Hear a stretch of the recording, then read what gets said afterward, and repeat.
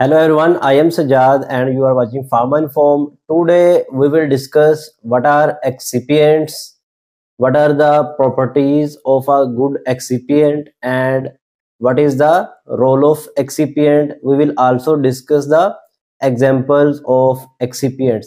Basically, excipient playlist is also available on our channel in Urdu language, but now we will convert the complete playlist in English for easy and conceptual understanding. So let's start our video. What is excipient?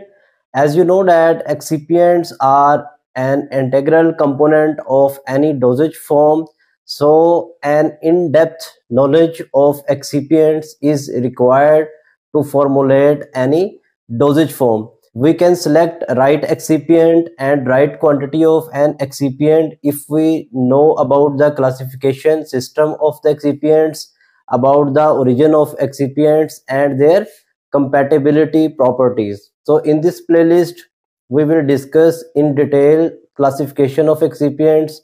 We will also discuss all the excipients one by one in detail.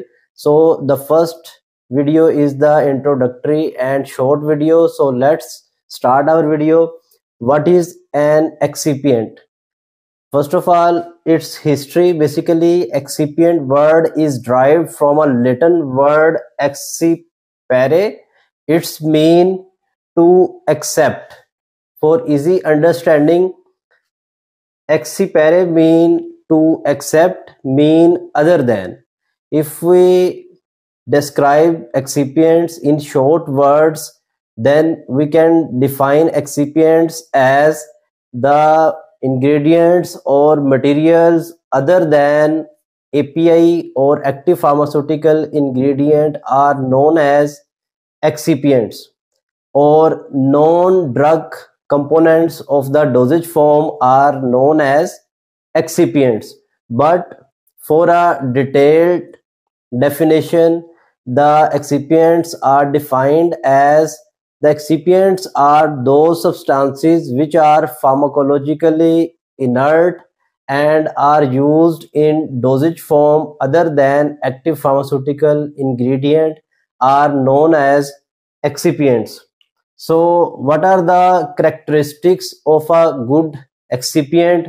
We will discuss one by one some main characteristics which must be present in any excipient to use it in the dosage form. First one is the inert. The excipient must be pharmacologically inert. Second one is the non-toxic. The excipient must be non-toxic and non-irritant. Third one is the regulatory requirement. We know that for the pharmaceutical industries we have many regulations, we have many regulatory bodies, so the excipient must meet the requirement of the regulatory bodies.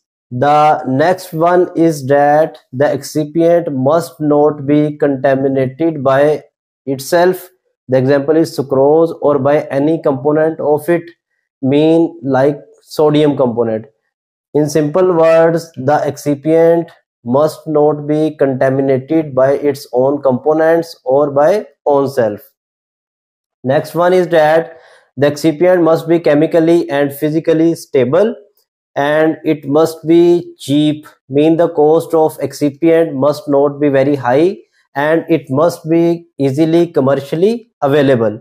The next one is the free from microbial load. The excipient must be free from the microbial load, and it must not have any deleterious effect on the drug bioavailability. These are some basic properties of a good excipient.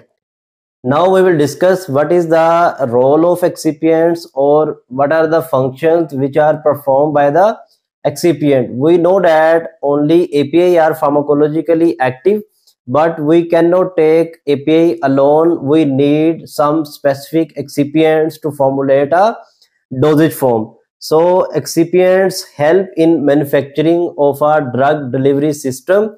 Excipients are used to enhance the drug solubility. Next one is that excipients are used to enhance drug bioavailability. excipients are also used to enhance or maintain the drug stability.